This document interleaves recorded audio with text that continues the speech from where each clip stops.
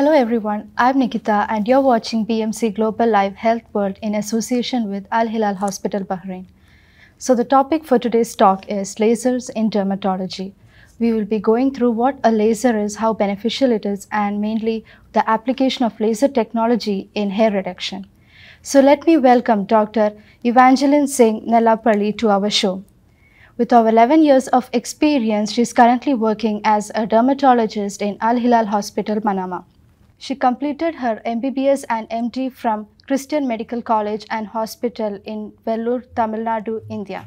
So, hello doctor, how are you? Hello Nikita, I'm fine. So doctor, the topic for today is lasers in dermatology. So to begin with, let's start with, can you tell something about the evolution of lasers in dermatology, how it began? So today I'll be talking about lasers and how they have come in use in medicine.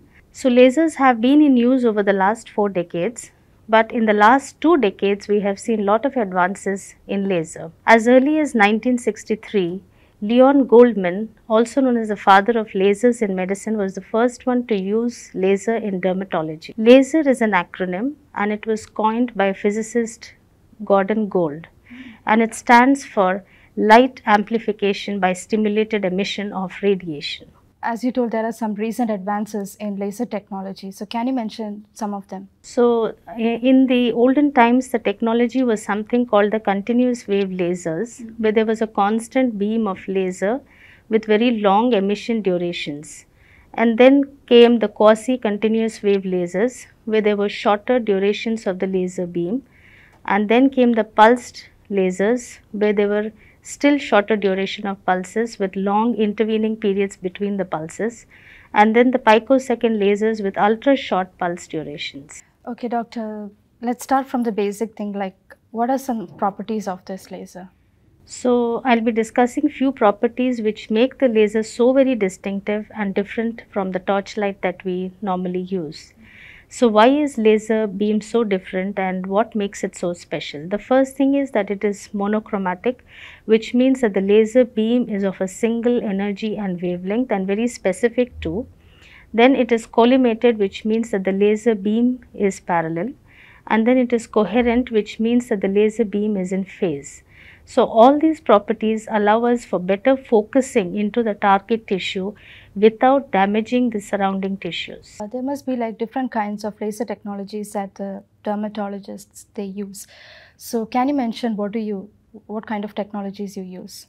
So lasers are used in different fields and there are a lot of applications for lasers. For example, it is used in the treatment of vascular lesions like the leg veins, which are known as the spider veins, varicose veins, then the thin facial veins also known as telangiectasias. It is used in tattoo removal, treatment of acne scars and wrinkles. It is also used in treatment of nail disorders, skin rejuvenation, and of course treatment of unwanted hair. Now there are different lasers that are used for hair reduction. So we have the ruby laser and the alexandrite laser, which is used in patients with light skin color, and then the diode and the Nd:YAG laser, which can be used in people even with darker skin tones. And then the intense pulse light, which is not a laser, it is a broadband light source, and this also is used to treat various skin conditions as well as hair reduction. Okay, doctor, you told about Nd:YAG laser. So can you just tell something more about that? Yeah, so Nd:YAG stands for neodymium doped yttrium aluminium garnet. It's a crystal, and neodymium is the ion which provides the laser activity in this crystal. So the Nd:YAG laser has a long wavelength, 1064 nanometers, and at this wavelength it helps to penetrate the deeper structures in the skin known as into the dermis, and this effectively targets the specific tissue to bring about the specific changes. Doctor, what is this Nd:YAG laser? What's the principle of that? So the principle of Nd:YAG laser is known as selective photothermolysis, which means that it is a site specific thermal energy induced microscopic destruction of tissues after they absorb the laser radiation.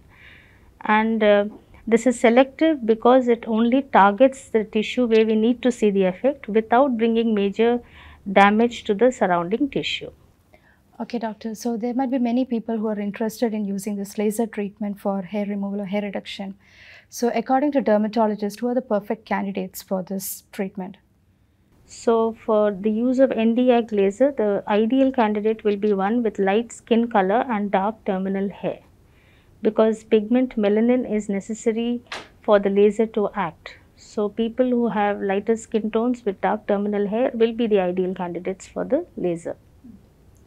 Doctor, chromophores are important for this procedure, right? So according to you, like what is a chromophore and why is it important in this procedure? So chromophore is a material which is present either within our body or outside our body, and the presence of the chromophore is essential for the laser to act. So chromophore, which is inside our body, and specifically when we are talking about hair reduction, it is a pigment known as melanin. Now melanin is of two types. We have the eumelanin and the pheomelanin. Eumelanin is the darker color pigment. It may be either dark brown or black, and pheomelanin is yellow or red in color. So the darker the color, the better it is for absorption of the laser beam. Hence, as I told earlier, people with light skin color and dark hair will be the ideal candidates, because the melanin is more in the hair and less in the skin. So it will get absorbed, the melanin in the hair will absorb the laser and bring about the desired effects. Okay, doctor. So are these two kinds of melanin found in everyone? Yes, they are found in everyone, but it will be in different proportions, and that is why some people have blonde hair, and we see that laser will not be effective in blonde hair because it needs melanin for the laser to act. So more melanin is preferable. Yes. Doctor, also, talking about the hair, for us from the outside, it looks like very simple, but definitely there's something more to it than just being a strand. So can you tell about the structure and how it influences in this procedure? So let us briefly look about the hair structure. So it is divided into the shaft, which is seen on the surface of the skin, and the one that is below the surface of the skin is known as the root. And then we have the lowest part, which is known as the bulb. So the hair arises from a sac which is known as the hair follicle, and below the bulb is something called the dermal papilla, where there is a lot of vasculature or blood vessels are there, and this helps to provide nourishment for the growing hair. And then there is something called the hair bulge, where the stem cells are present, which are the immature cells, and later on during the process of the hair growth, the cells from the bulge move to the hair bulb matrix region, where they divide and give rise to the new hair.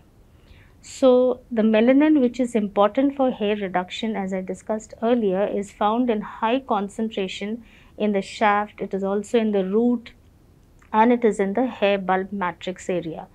But the dermal papilla and the hair bulge do not have melanin. So when the laser beam is directed on the skin, the melanin which is present in the hair root will absorb the laser beam, and this light energy gets converted to heat energy, which diffuses and heats up the surrounding follicular structures, also heats up the dermal papilla and the bulge where the stem cells are present, and causes their destruction. So the light energy absorbed by the hair root gets transferred to the other parts of the hair, brings about the destruction, and this is how hair reduction is brought about.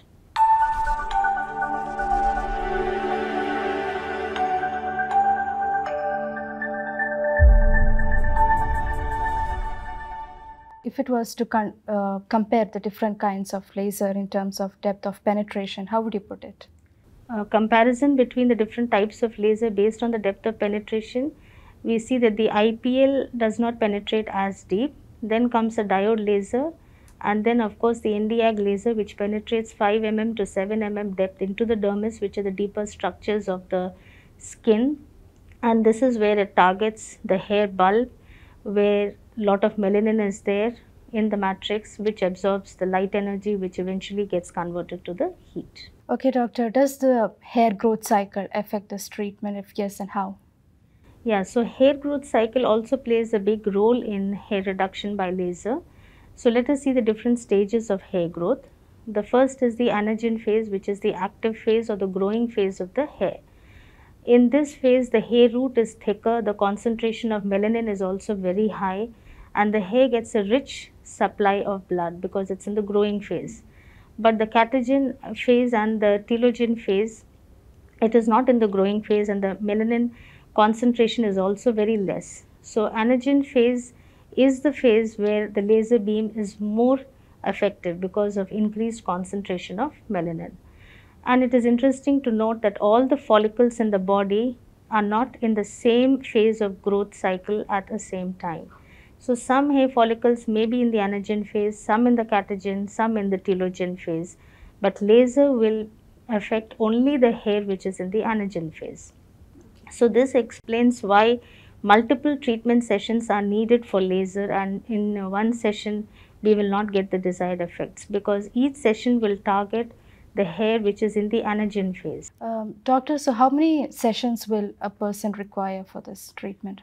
Yeah, that's an interesting question. As I just mentioned that the hair which is in the anagen phase is more susceptible to the laser treatment. At the end of each treatment, maybe 10 to 20% hair reduction may be noted, and at least 8 to 12 treatment sessions may be needed initially with an intervening gap of 4 to 6 weeks. And later on, the hair that grows may be thinner, finer and lighter in color, and based on the hair, the treatment sessions may be reduced to once in 6 months or so. Doctor, can you mention some contraindications of this treatment? So the contraindications for laser treatment are age of an individual less than 15 years, pregnancy, immunosuppression, any disorders which make the person sensitive to light. There is a disorder called systemic lupus erythematosus or SLE where the person is extremely sensitive to light. If a person is taking medications like minocycline or isotretinoin, it will make them more sensitive to light. So we need to avoid laser in such individuals. Also, people who have certain skin conditions like psoriasis, lichen planus and vitiligo, we need to be careful.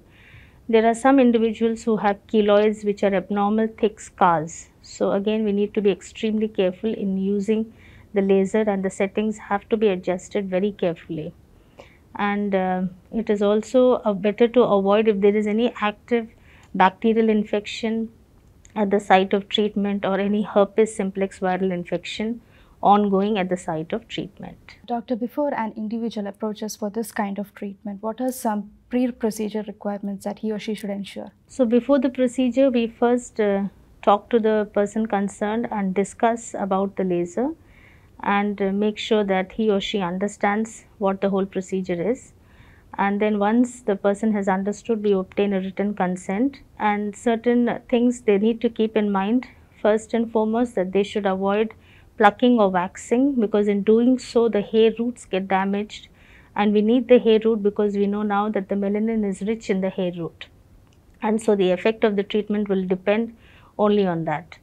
Then we also tell them to avoid bleaching at least 6 weeks prior to laser, because we need to preserve the pigment which is melanin for the laser to work better. Then we tell them to avoid swimming or sunbathing or doing any outdoor activities which may make the skin tanned, because once the skin is tanned, the side effects after the laser may be more in terms of getting burns and pigmentation after the laser treatment. Doctor, please can you explain the laser treatment procedure? So during the procedure, the patient is made to lie down comfortably, and we give a protective eyewear to the patient, as well as the person doing the laser needs to wear the protective eyewear. And then we make sure that we clean the surface to remove any oil or makeup. Lubricant gel may be applied on the treatment area. Local anesthetic gel also may be used to reduce the pain, but it is not always needed to do so. And the patients usually describe that it's not a very severe pain. They feel like snapping of a rubber band against the skin. And soon after the procedure, we may note some perifollicular edema or erythema, which just means slight swelling and redness on the treatment area, which is very much expected. And then we clean off the lubricant gel and we can apply a moisturizer on the treated area. Okay, doctor. Just like the pre-procedure requirements, definitely an individual should take care after the procedure also. So what are some do's and don'ts that an individual should ensure after the procedure? So after the procedure, one must remember that they have to be gentle with the skin and especially the area that has been treated. So we tell them not to avoid swimming in chlorinated water, as it may irritate the skin.